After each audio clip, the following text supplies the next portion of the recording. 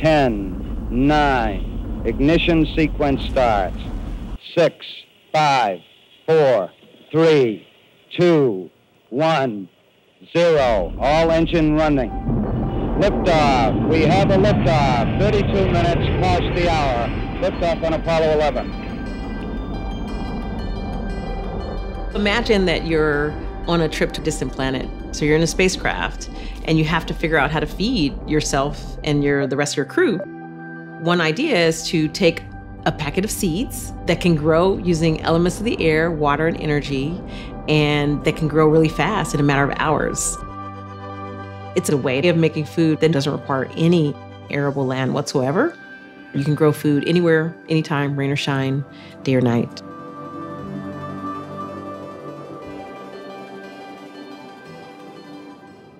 Being a scientist, thinking about climate science is why I do many of the things that I do.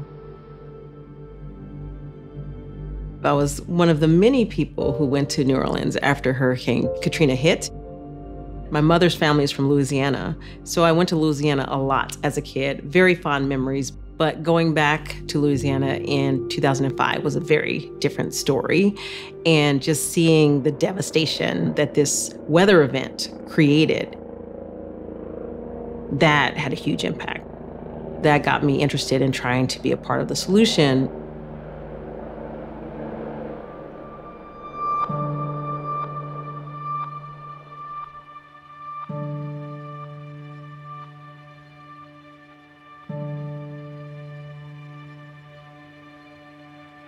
We really looked at the biggest problem and the biggest opportunity, which is alternative meat, replacements for beef, chicken, pork, et cetera. And we asked the question, we said, if we can solve this, if we can make something like a meat alternative that tastes good, then we can, solve many problems. And we need to do it in a way that uses much less land, that does not lead to deforestation, that doesn't emit as much of this greenhouse gas emissions that we have.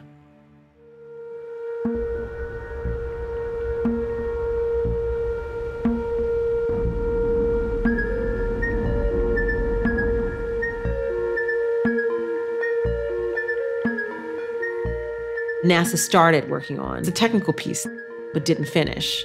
And that's what takes the longest, is figuring out the science, doing all the research, the studies, the scale-up work. Well, this is very exciting. It's for our Air Protein beef to be infused with Mexican flavors. It's easy to flavor. It can be pushed into barbecues, into pork dish.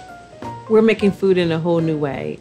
Food that is highly nutritious. Our initial protein ingredients have 80% protein content with all of the essential amino acids, then rich in vitamins and minerals.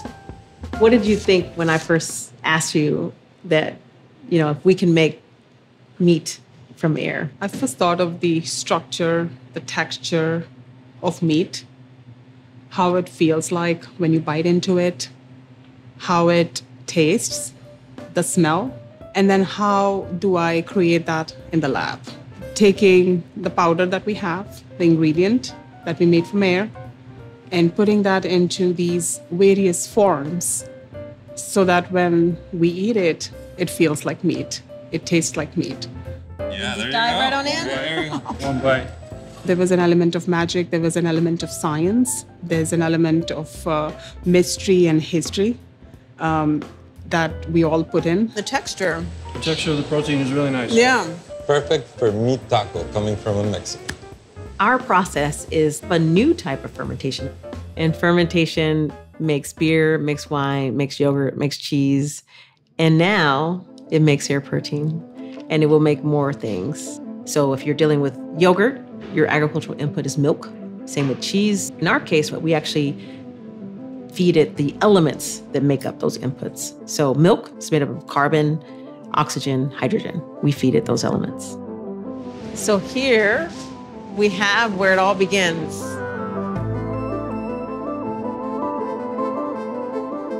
These serve as cultures to grow out larger lots of material that we can then refine and purify to produce protein-rich ingredients. And it really comes down to, this culture being the start of the process, going through multiple refining steps. Just so that I understand, in these little beakers are the microbes to which you add hydrogen, oxygen, carbon dioxide, and you mix it all around, and you can make pasta or meat or bread. Is that?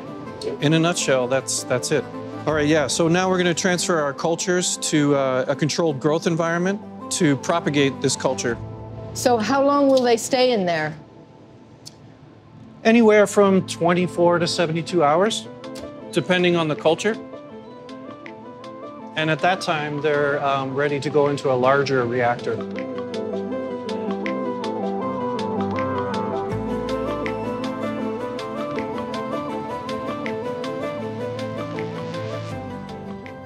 I have to tell you that I'm super excited. I haven't tasted the Air Protein bread yet.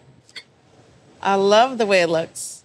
We're continuously fine-tuning and refining recipes because that's what you have to do. You have your ingredient, now you have to mix it with other ingredients and get your final recipes. So that's an ongoing process. Okay. Air Protein. Cheers. Cheers. It's very good. Thank you.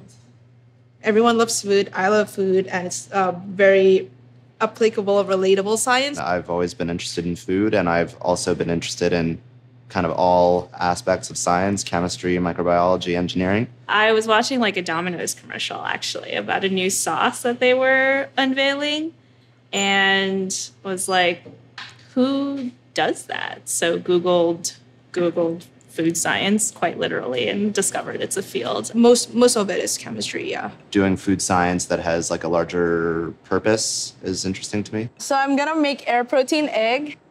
This is Air Protein. I'm gonna put the water in now. Air Protein egg is similar with egg in pasta because it has the emulsification properties and also like water holding and binding, so it helps the dough come together pretty nicely.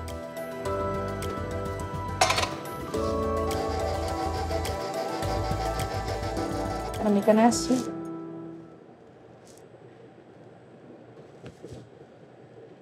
So I'm gonna measure the firmness of the pasta. I'm gonna lay down the pasta right here. We want to be consistent, and we want the pasta to hold up during boiling, so it doesn't like mush when you eat it.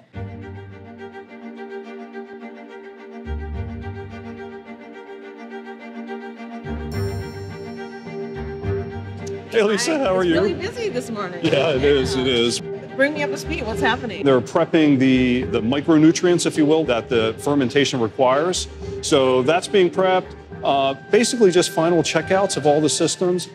There's a huge food security benefit to this way of making food, and you can make it in a matter of hours. You don't have to wait for the right season. 96 hours later, your system is fully producing.